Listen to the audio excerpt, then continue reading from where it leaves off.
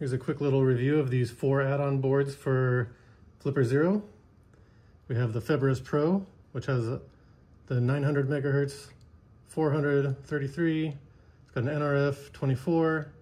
It's got Wi-Fi, and it also has built-in GPS antenna. So you can do things like wardriving. And this one you can basically mostly use just the built-in Flipperzero's Marauder app.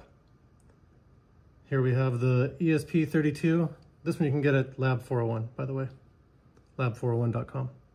This is the ESP32 with GPS, so it's basically an external antenna, GPS, so you can do things like wardriving, and you can also do all the fun stuff that the Marauder app can do on the Flipperzero.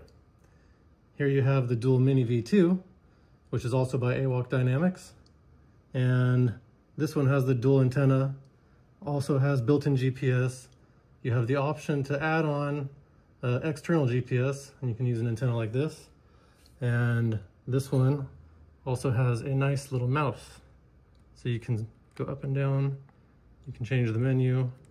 It's a lot easier when you're driving, I think. Then we have the Dual Touch V2. Also has 2 antennas, has the built-in GPS, has the option to do the add-on antenna for the GPS, and this one has a nice touch screen.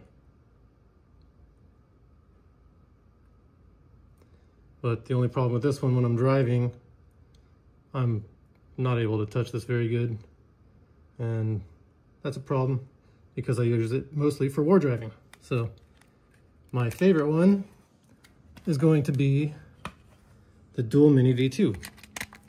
I like the little mouse. I think it's great. And you can also do these cool little add-on battery expansion boards, which comes with this 3D printed thing, also from AWOK Dynamics. He makes some pretty cool stuff. I mean, look at that. Everything is very cool. And I like small touches like this where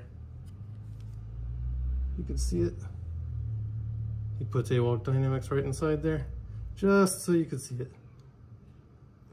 So yeah, this one to me is the clear winner.